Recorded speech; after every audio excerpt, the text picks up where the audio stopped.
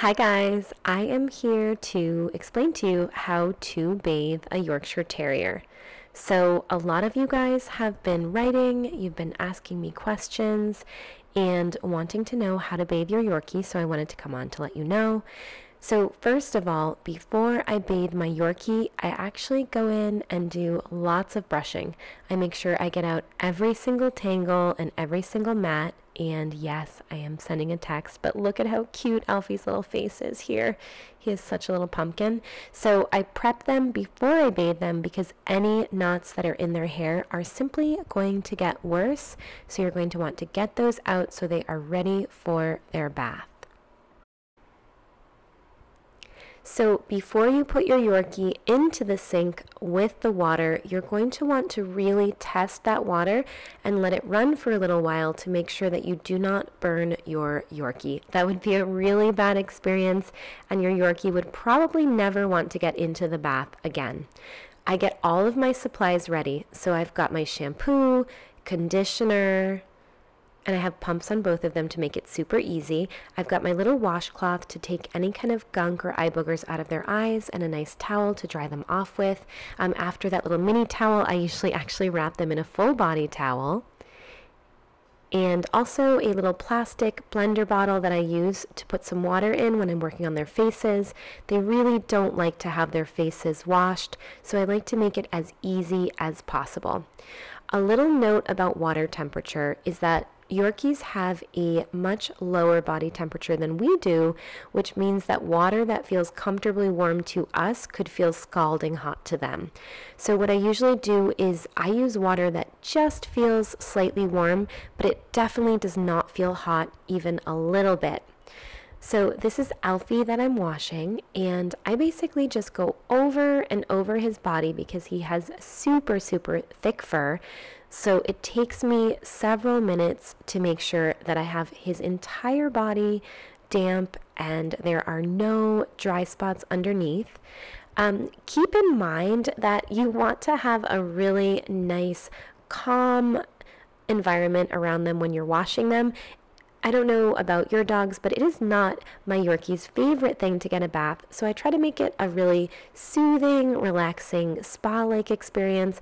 I don't have any loud noises when I'm doing this, and I just try to really let them relax and enjoy the experience. He's pretty happy. Sometimes I will put two of the dogs in the sink at the same time, and they actually seem really happy to have a friend with them. So don't forget the tail. Get that under, their little bum area, get their little tummy area, the pads of their feet, all of that. And you want to make sure that you've covered everything with water, because if there are any dry spots, the shampoo is going to stick to those spots, and you don't want to do that. As much as my dogs don't love to be bathed, they are so much cleaner after, and their hair is easier to untangle, so it's easier to keep them mat-free and things like that. I usually bathe them every 2 weeks, but with Lola, she has very oily hair that tends to mat. So sometimes I give her a bath a little bit more like every 7 to 10 days, but always with special pH balanced dog shampoo. So I'm never just using, I've heard of people that say that they're using human shampoo. You don't want to do that. It's not the right balance for a dog. So I'm actually going to include some links in this video below. I'm going to have some of my favorite items that I use for my dog baths, including my shampoos, the little washcloth that I use, and all the little accessories that I use. It's pretty simple. You really don't need anything fancy. Now, when you get up to the area where their heads are, just remember they really are not going to want to have a ton of water on their faces, so just be really gentle. I very gently, if you look, I'm just tilting his head back a little bit and trying not to get water all over him because he tends to choke if I do that. If you look, I'm actually putting my hand on his ears to close his ears because you don't want to put water directly into your dog's ears. You can actually cause an ear infection. Oh, and right here we are getting interrupted by Simba. He's decided to check out the bath, and he's also completely blocking the video, which I think it takes me a few seconds to realize. So I'm getting out my trusty water gun to tell the cat to go away. He doesn't really like that. Alfie's being super, super patient. He is the most sweet and gentle little guy. So you can see by how long this is taking me, and I actually did cut some of it out as well, that it really takes a while to get his entire body completely wet down with water. And I'm kind of going just the top of his head. I can see that it's still dry, and the little sides of his face. And then I actually fill my blender bottle with water, and I put a little bit of water on his head that way, just so that it's not going in his eyes and so that it's really, really gentle. But he's sort of like flinching. It's not his favorite thing.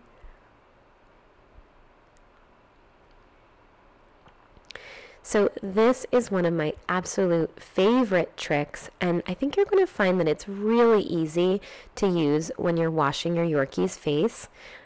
The poor little babies have so much hair, and it's so close to their eyes, so if you just give them a little bit of almost like a sponge bath on their faces, it's going to be so gentle for them. You're not going to be giving them an ear infection, and you are going to get the results that you want to get, so you can completely shampoo their bodies and get them clean, and also give them a relaxing experience so that they don't mind if you bathe them again. I don't know if you can tell, but I do have my little drain catch in them. You want to make sure that their little feet can't go down the drain. I don't have a disposal on that side, but just make sure that everything is really nice and safe. He's being such a good baby here, as you can see. I'm getting all of those areas. They tend to collect a little bit of eye boogers or food and things like that in their mustache, so it's really important to get it clean.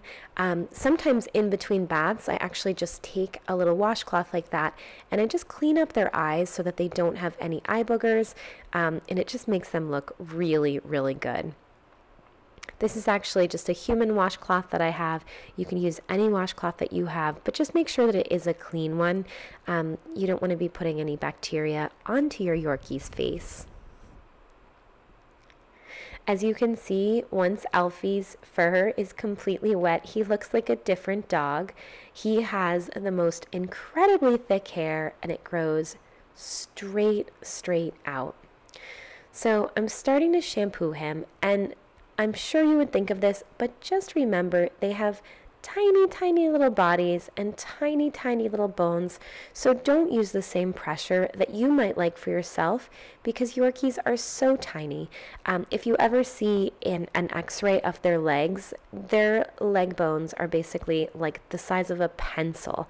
So just be really gentle, go up and down their legs, and talk to them as you do it, and just tell them what a good job that they're doing.